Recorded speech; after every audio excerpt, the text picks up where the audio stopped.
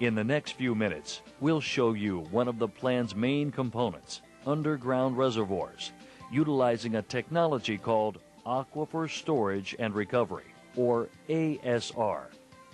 ASR will allow us to store large amounts of water underground for later use by wetlands, estuaries, people, animals, and farms, from the Everglades to Lake Okeechobee. ASR is not new. It's an idea that's been around for the past 3 decades in the United States. 20 years ago, some areas of Florida began using the technology to manage the supply of municipal drinking water.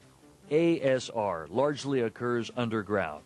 If you could peel back the earth and look beneath the state of Florida, you'd see aquifers, large geologic formations which hold vast quantities of water. Most aquifers near the Earth's surface contain fresh water, which can be used for drinking or irrigation. Go deeper underground and you'll find aquifers with brackish or salty water.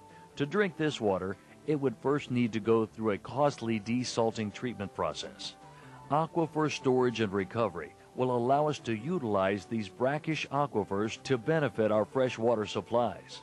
It works like this.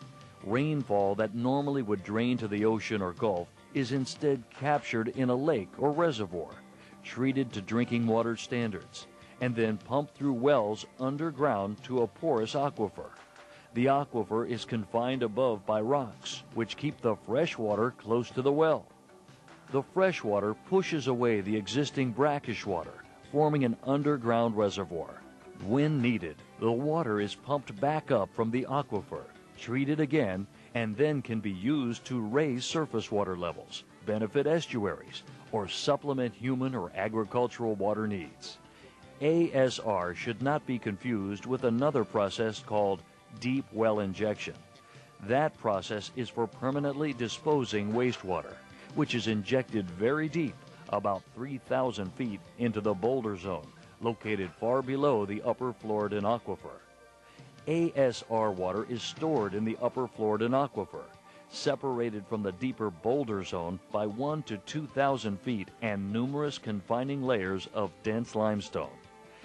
The chance of mixing between the two rock formations is extremely slight, not only because of the natural geological features, but also because of the location of the wells. ASR has many advantages. Rainfall amounts in Florida vary from season to season and year to year, and underground storage allows us to capture water in wet times and retrieve it later in dry times, improving our ability to store and manage water.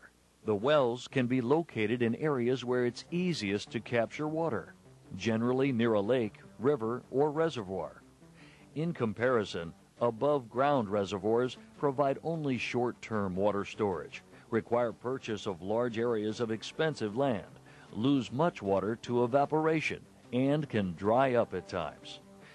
The comprehensive Everglades Restoration Plan calls for ASR wells to be built near Lake Okeechobee, along the Caloosahatchee River, and in southeast Florida. This is the first time aquifer storage and recovery has been attempted on a scale this large, in terms of both the number of wells proposed and the amount of water to be pumped underground. The exact number of wells and their locations will be determined later. The Corps of Engineers and Water Management District, in consultation with an array of other agencies, are conducting a regional study and constructing 3 pilot projects to address technical issues and concerns.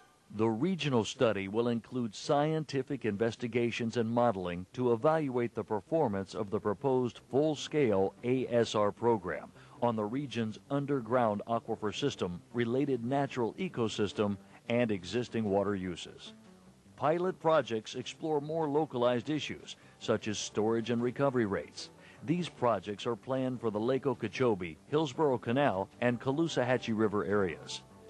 ASR offers great promise in aiding the greater Everglades ecosystem and enhancing South Florida's future freshwater supplies. If you would like to learn more about aquifer storage and recovery, please visit our website at www.evergladesplan.org.